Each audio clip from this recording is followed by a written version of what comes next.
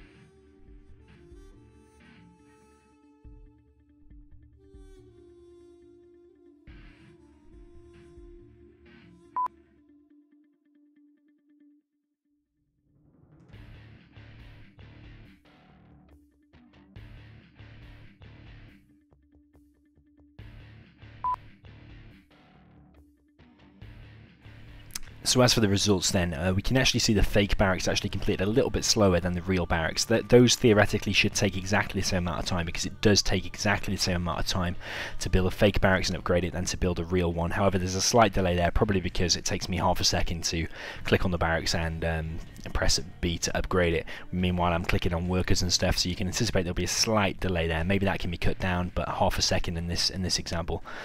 So the tunnel actually begins construction about 11 or 12 seconds earlier for the fake barracks, and it actually then completes therefore 11 or 12 seconds earlier. And the reason for that is, and this is the reason I build the fake barracks, is because when the barracks is upgrading, you can use those 11 or 12 seconds for the worker to be running around and to get into a better position or quicker to the position where you want to build that tunnel. So it completes 11 or 12 seconds earlier, which in a GLA mirror it enables you to get the RPGs out and get those middle buildings on Tournament Desert. Against the truck rush from China, it will help you build that tunnel quicker, so you won't be able to get run over as easy. So I hope you found this useful, guys. I hope it helps you win some games and answers any questions you've got on this. If you do have anything to add, mention it in the comments. If you like this video, give it a thumbs up. Please do subscribe, and I'll see you in the next video.